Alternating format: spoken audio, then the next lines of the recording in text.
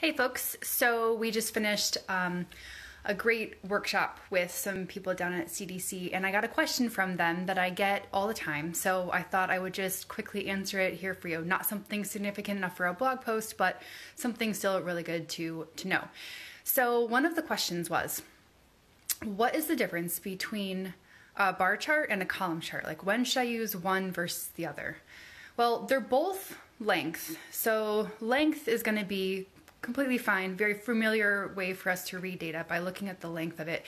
But columns are the ones that go up and down, like building columns. Bars are the ones that go side to side like you drink off of. And the way that you'll know which one you want to pick is basically based on what happens to your category labels. So I know some of you had this happen to you before. It happened to me too. You ever made a column chart, the kind that go up and down, where your labels at the bottom get so long they start to wrap down onto like 5 lines?